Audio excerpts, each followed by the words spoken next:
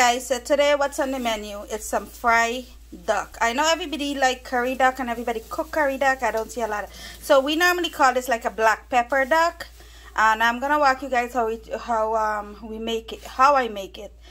This is a duck I pick up from the farm. Today I'm gonna show you guys how I go and get my fresh duck.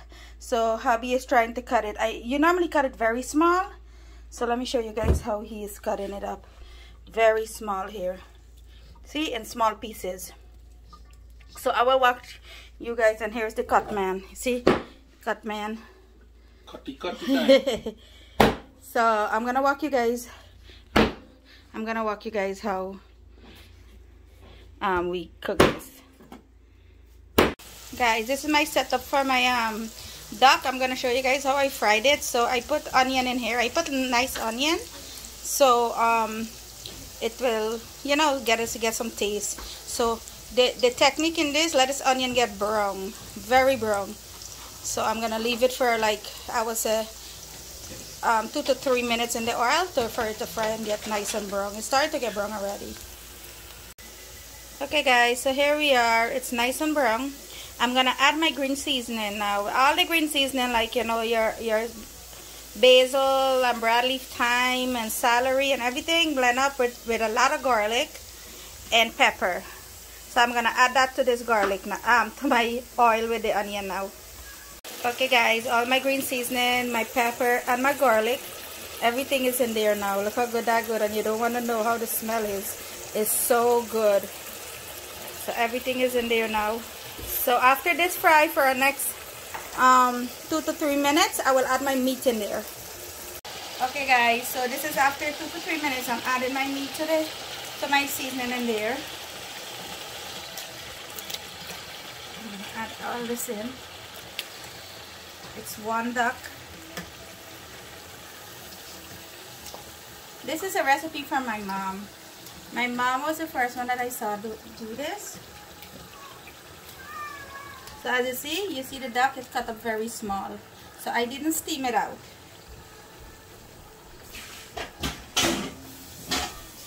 Okay, let me give this a good turn.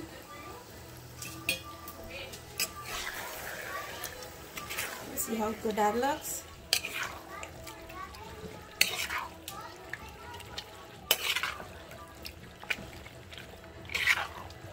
How good that looks.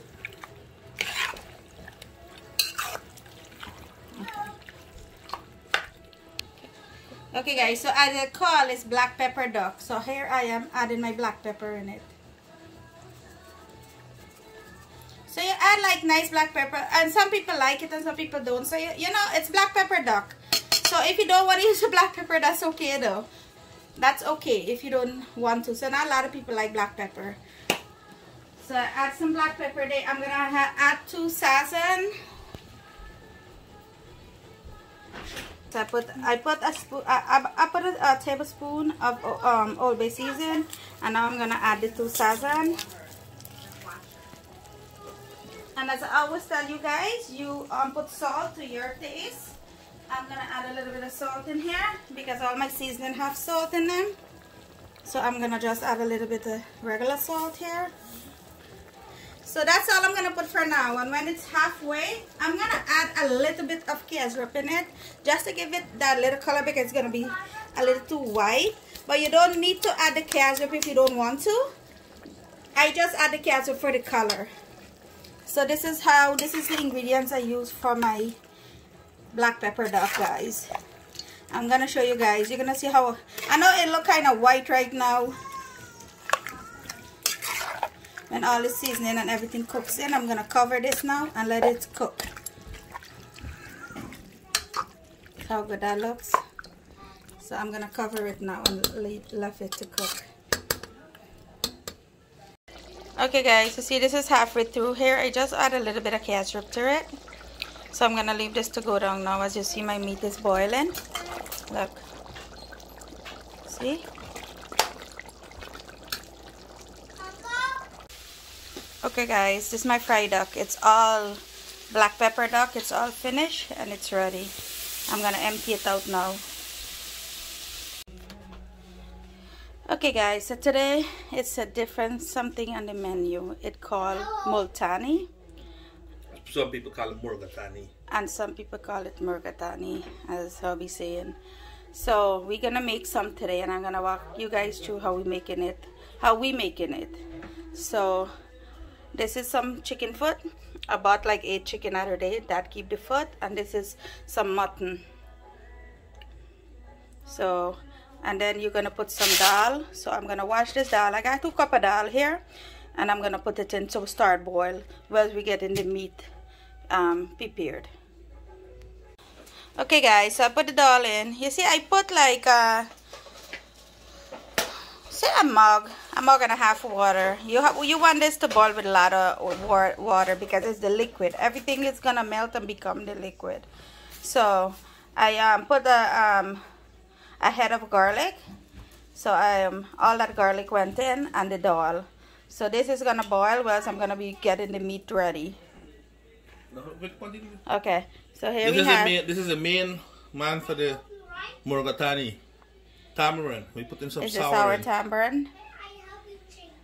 Okay guys, this is the first time actually I'm in the middle of this, but I think the head chef is my dad, and the co-chef is the husband. So I have little idea about what I'm doing. I'm just co-helping today. Okay guys, so this is my meat all washed and clean, and foot all cleaned out, cutting the nails and all of that. And this is my seasoning. This is the green seasoning with some garlic and pepper all blend up. So I'm just gonna fry up this meat with that to go in the mulltawny. So you see the dal is bubbling here. So I got my oil all ready to go to fry up my meat now. Okay guys, so I just put my seasoning, the blend that I had and I show you guys. And up here I had some Old Bay seasoning with some cube and some Sazon. So I'm gonna stir this up now, and then I'm gonna add 2 tablespoons of masala in it too. Alright guys, this is a tamarind here, peel, and this is the amount we're gonna be putting in, and a little tips here, little tricks to it. We don't want to get the seed in, so we will add some water and push it up and get the seed out. You just need the sour. Yeah, he just need the pulp in it, so we're gotta seed it. So I think some warm water should do to help get the seeds out. Yeah. Okay guys, so this is how it looks. It's gonna be all frying up now. You got everything in it, and you put salt to your taste. So we add some nice seasoning in here and getting it all cooking. So once this fry up and all ready, and when the dal is like, I think a little bit boiled, 3/4 way boiled, then we're gonna add the meat in it. Okay guys, so this is the tamarind all seed all out, and this is the bare tamarind juice going in with the pulp.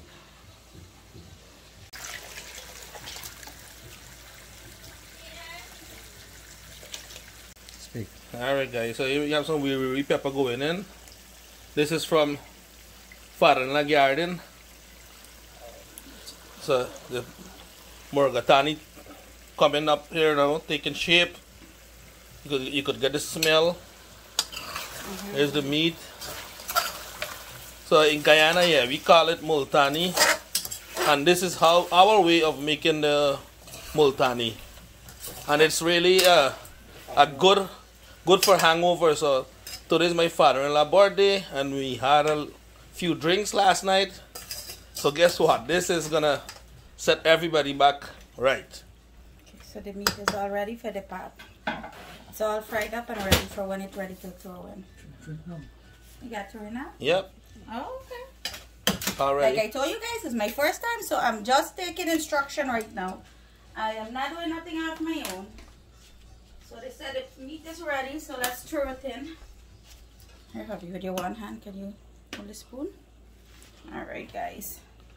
So here it is. I'm not trying not to get burned. Okay. So all the goodness going in there. I guess let me help with this. Cho các bạn trên nấu tạm biệt còn Yeah. không phải.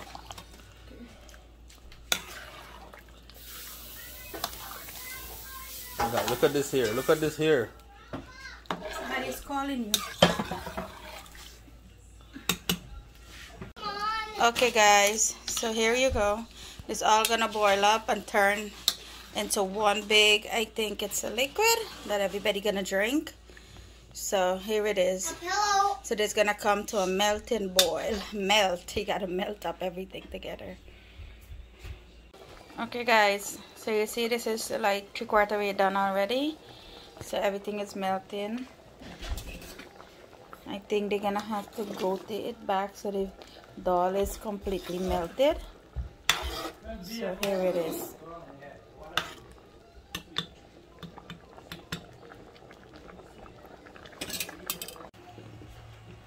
Okay guys, so you call this gote or swizzle or whichever, you know, however you guys call it. So we're gonna have everything to mix together. Everything melted. As you can see, some of the meat melt out on from the bone and everything. Look at that. So I'm gonna make sure the Dhal is all. So this is like 3/4 way finish off here. So now we're gonna make sure everything is melted together. The smell here, guys. Oh man. This is gonna taste. The smell alone tells you this is gonna taste really, really good. And everybody's gonna be revived and ready for a next start for the birthday today. So yeah, the real birthday now. Yes. So we're gonna do that. Yeah, so this is our style of making the multawny. Yes, guys, I know everybody have their own way, but this is our style, and it's from my dad. my dad is telling me he's from the Madras side. I mean, I don't know much about that, but he is from the Madras style, and this is how they make it. Some more pepper. Oh, more pepper in it? Yeah, he want more pepper in it. Then and I guess Madras people use a lot of pepper. Yeah, more but I'm pepper thinking than the kids will eat it. Yeah, they gotta drink it, so I don't want to add too much pepper to burn them. So I don't think I'm gonna add any more. I think he have enough pepper in it. Because my garlic and the seasoning had some pepper, and I see he put some riri pepper in it.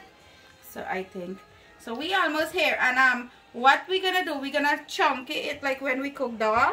So I'm gonna get that prepared with some, you know, the garlic and some whole Jeera, and we're gonna get that prepared to chunky it once it all finish up. Look at the goodness here, guys.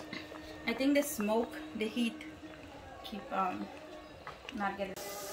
Okay, guys. So this is the chunky up now. So this is the garlic and Jeera, whole Jeera is frying up here, and then we're gonna just throw it in there. Nice. So it's all easy, guys.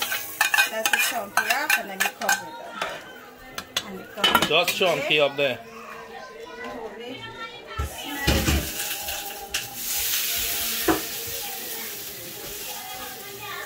So it's almost done there. Just chunky and I'm gonna buy a little more there. Let's stir it up here. Look at that, guys. So it's all ready to eat here. The chunky and everything, it's all ready to eat.